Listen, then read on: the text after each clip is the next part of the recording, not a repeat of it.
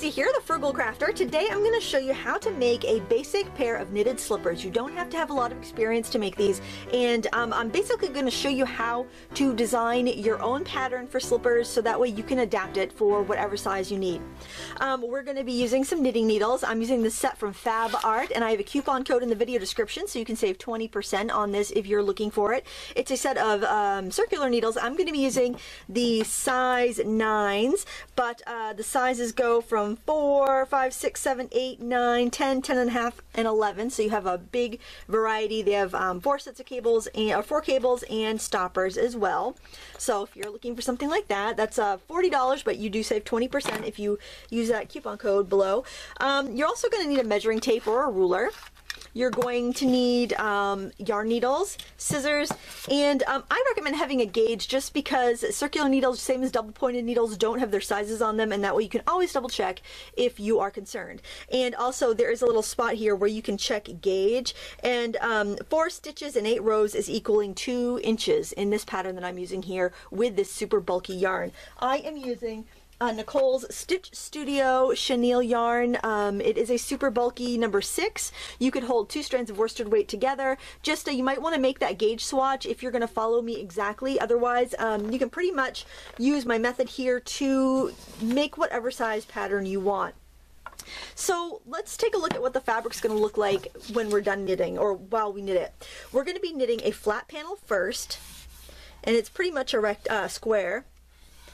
And the way we're going to be knitting this, we're going to be knitting it so the fabric ends up making 3 columns. And what we're going to have down this column, in this column, is a row of stockinette stitch. It's going to look like a braid, and I can show you that's kind of right there. It looks almost like a row of V's, okay, or a braid. Okay, so to get that, what we're going to be doing is a pattern, and we are going to be knitting. And for this instance, we're knitting 7. Then we're going to purl. Then we're going to knit 6. Then we're going to purl. Then we're going to knit 7. Now, the slippers I'm making they're going to fit about a size 8.5 inch foot. 8.5, size 8.5 ladies slipper. So if you need to make a man's slipper, or you want to make a child slipper, you can still use the same formula, but you're going to use fewer stitches, or you're going to use a finer yarn and smaller needles. So you have a lot of different leeway and give with this type of pattern. So for my slipper, I'm actually going to knit down for 8.5 inches. That's the distance from this here for my slippers, 8.5 inches. And then we're going to start decreasing our rows, and we're going to be tapering off the toe, and then once we seam this together, we're going to end up with our slipper. So first thing we're going to do is cast on 22 stitches for this size, and again, you can alter that if you're making a larger or smaller slipper. So to cast on, if you've never knitted before, or if you need a little refresher, it's pretty simple. I use a very loose, simple method. So I want to leave plenty of tail so that when I am done, I can use this tail to seam up my heel and I won't have to attach any more yarn. So leaving about 1.5 feet, I am going to draw up a slip knot and put that on my knitting needle. And what I have here is my needles connected by a fairly short cord, because I really don't need a big cord for this project. Now this counts as my first stitch in the method that I'm going to cast on with. I'm going to move that out of the way so it's not distracting. So then to make more stitches, what I'm going to do is kind of make my hands kind of like a finger gun. I'm going to dip my my thumb under, so it kind of makes a V, cross it over, dip my needle underneath, and drop another stitch. I'm going to do that until I have 22 stitches on my needles.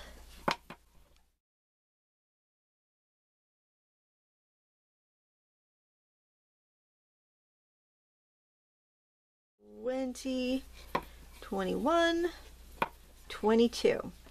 Okay, you can always count them again if you're not sure if you have enough.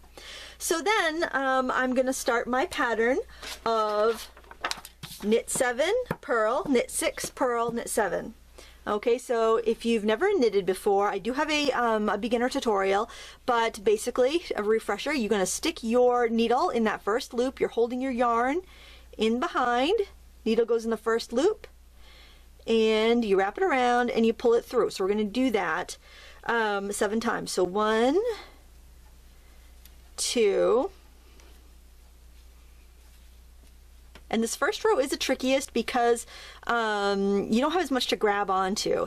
And this is chenille yarn, so you do want to make sure that you have a fairly loose cast on, and you want to make sure you don't pull too tightly when you knit, or you're going to end up with really difficult to work with yarn. Chenille does not have a lot of stretch to it as it's coming off the ball. These slippers will have some stretch to them, but the yarn itself doesn't. So you want to make sure that you don't end up knitting so tightly that you can't get yourself out of it. So we need one more, so we have 7.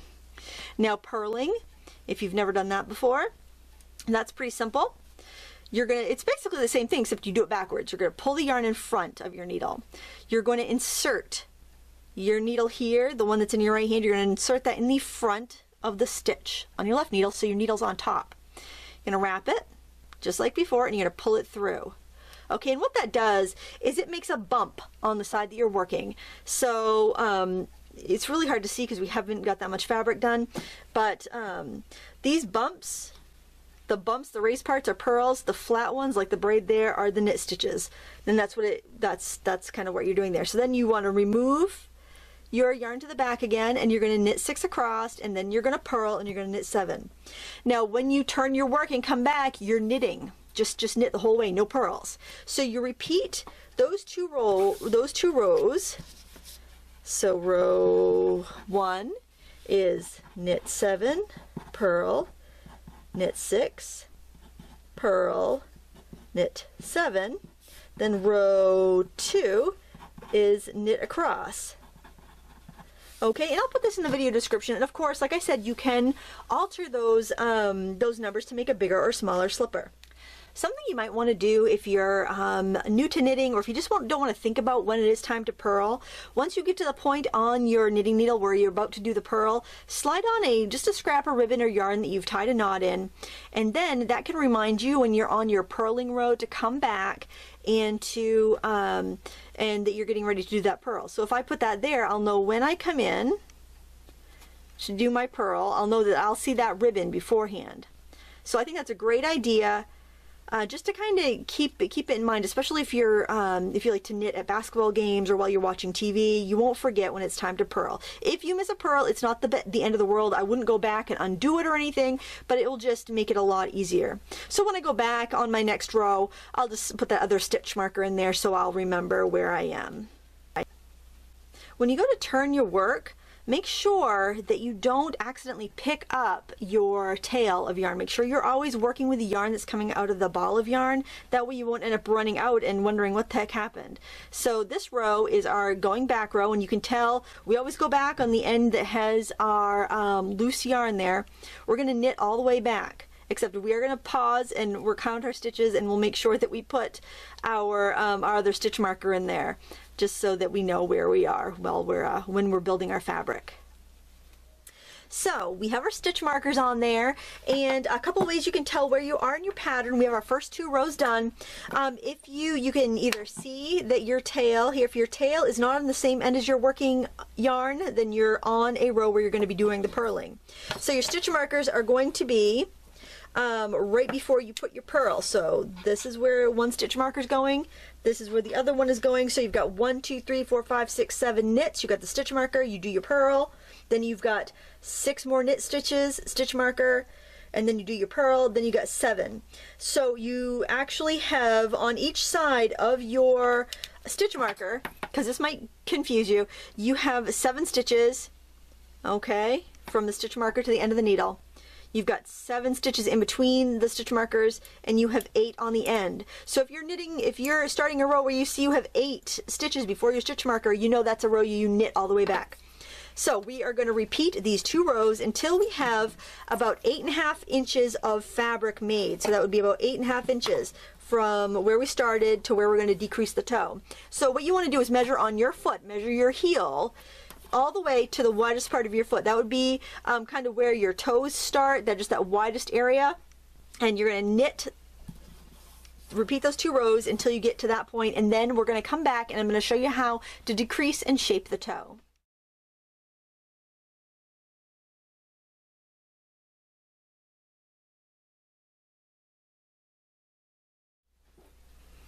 Okay, we have knit 8.5 inches of the 2 rows that I showed you. So if you remember at the beginning of the video, we did this pattern of knit 7, purl 1, knit 6, purl 1, knit 7, and then on the reverse row, we just knit all the way back. So this is what that reverse row looks like, and we end up with this stripe of knit stitches. It looks kind of like a braid going all the way down there. We have that there and here, and that's going to help us shape our garment. That's going to be the sole, and this is going to be the sides of our slipper. And we're going to seam this up on the back, actually on this back here, and that's going to be the heel. So now what we need to do is start tapering our fabric so that we make a toe. And that's what I showed you, kind of what I was when I sketched there, that's kind of what I was showing you. And here on the slipper, you can see that too, how our toe tapers in. So in order to do that, we need to make our rows get a little bit shorter. And another tip I wanted to share with these knitting needles, say you're doing a project and maybe you're working on a blanket or something that's really big and you want to take a break and do something else, but you need those same knitting needles, you can actually unscrew these and put stoppers on the ends, and I'll show you the stoppers, and you can keep your fabric on there nice and secure while you go and work on something else. Well, those are what those little stoppers are. They screw right on to those ends. So it's just really handy if you're sharing a set like this, because this is a lot of needles. If you're sharing with somebody and you both need the same needles for the project, you can just switch it out as you go along. Okay, so for our first decrease row, what we're going to do is we're going to slide our fabric over down to the needle that has the working yarn. That's the yarn that's attached to the ball. And we're going to do a pattern of knit 1, knit 2 together all the way across. So this is going to decrease. So you're going to make your first, let me get my yarn to the back here.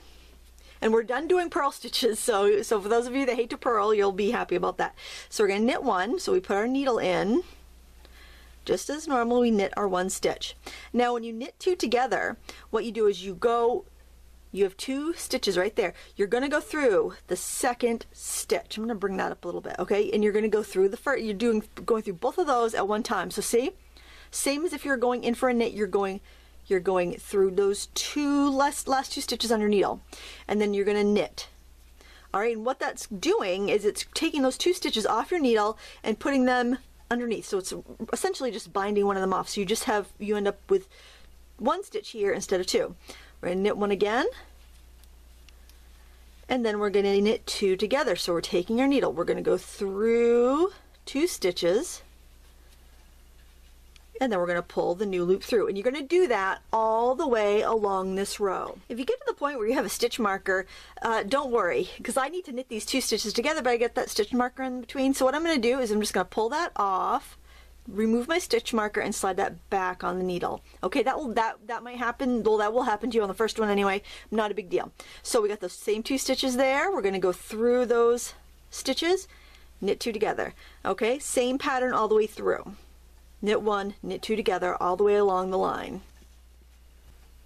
Okay, so we finished up that first decrease row, so we have fewer stitches on our needle now. So for the next row, what we're going to do is simply knit back. You don't want to decrease on 2 rows right next to each other, because you're going to end up with the gaps and holes, especially if you're doing a knit 2 together decrease. So you just want to knit this entire row back, and then we're going to repeat those 2 rows again. So our next row, after we're done this one, will be knit 1, knit 2 together. Okay, so we're repeating these 2, and I will put all of this information in the video description. Okay, so I repeated those 2 rows twice. So we had our knit 1, knit 2 together all the way across, then we had our knit all the way across, then it was knit 1, knit 2 together across again, and then it was knit across. So we just did those 4 rows there.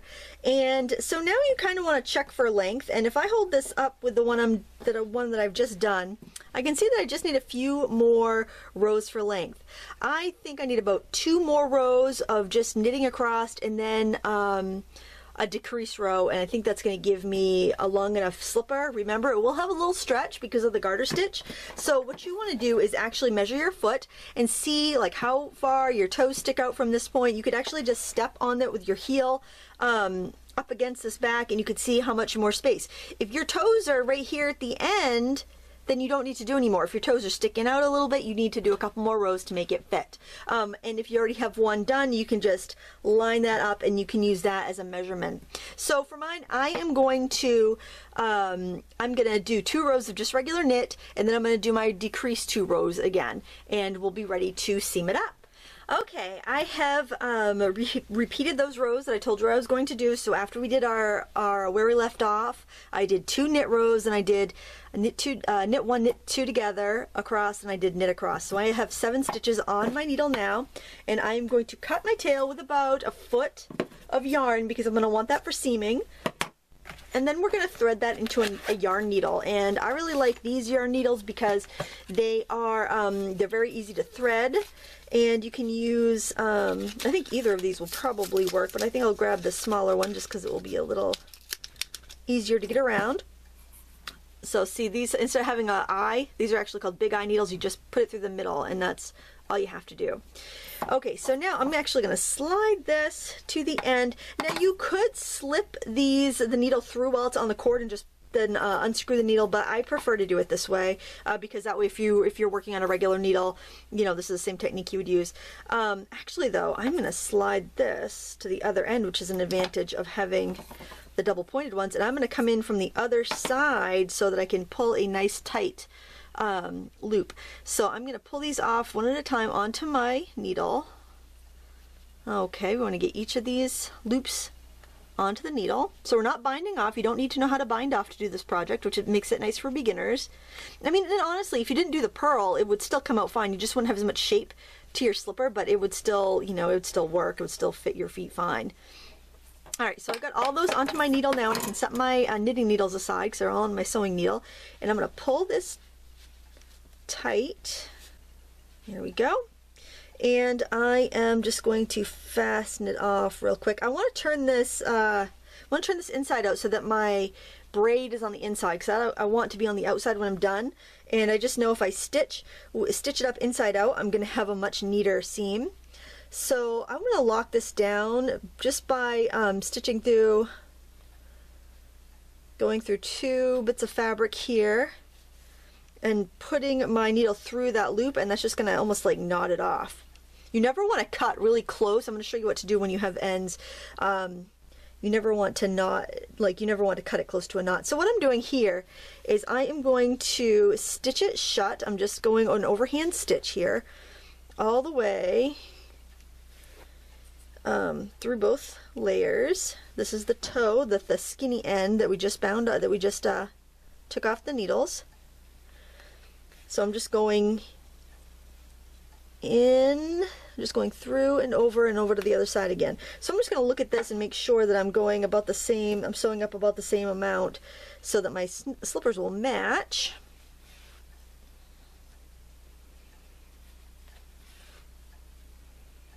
And I just want to get those stitches on the edge. I don't want to go too deep or I'm going to end up making my slipper a little skinnier. I guess if you made your slipper a little too spacious, you could pull it in a little bit smaller that way. And I think that's about the same. So then when you get to the end, you've sewn what you need to sew. What I like to do is a little knot like I did before. So what I'm going to do is just go through 2 more stitches, and I'm just going to pull it through that loop.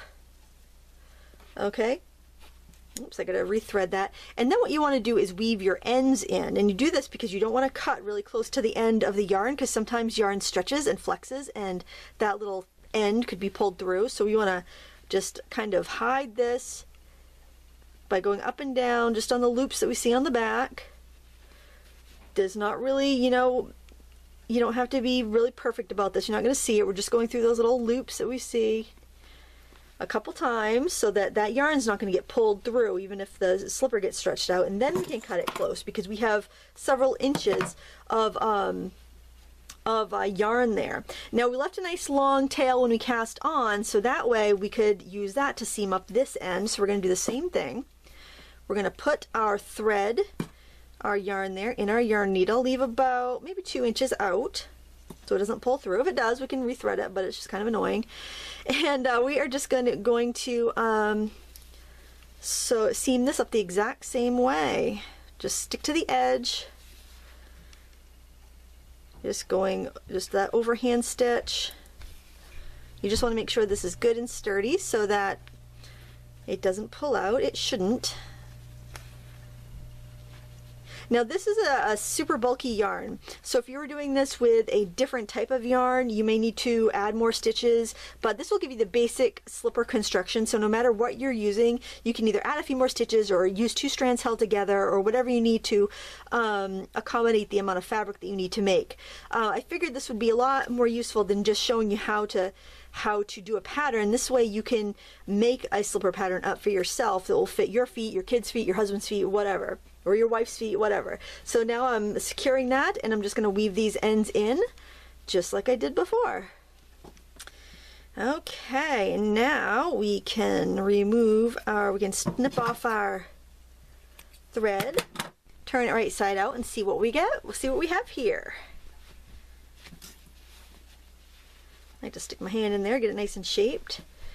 Oh, there we go. We have a nice cozy pair of slippers for somebody to enjoy. And I have tried this one on, so this is probably stretched out a little bit, but you get the idea. You can embellish these if you want to, put crocheted flowers or even crochet some trim around the top if you want to. Do whatever you like, but this gives you a nice basic slipper to where you could even knit these for liners inside of boots if you maybe lost boot liners for your kids' boots or something. It's a very versatile pattern. You could pick up stitches and make it go up higher if you wanted to. It's just a lot you can do, and I hope you give it a try. If you enjoyed these knitting needles, you can find them at FabArt. I'll put a link in the video description, as well as a coupon code so you can save 20% on this set. And it's a great set. It's nice and smooth. My yarn doesn't get caught where the cords attach. You get several cords. Let's see, we've got, how many cords here? 1, 2, 3, 4 cords, I do believe, and you can use them for any patterns that you would use, straight needles or circular needles, size 4 through 11. So it's a very versatile set, and I do recommend it. And if you're going to get it, make sure you get it before the coupon code runs out. I'm not exactly sure on the date, but by the time this video goes up, I will have it in the video description. Thank you so much for watching, and until next time, happy crafting!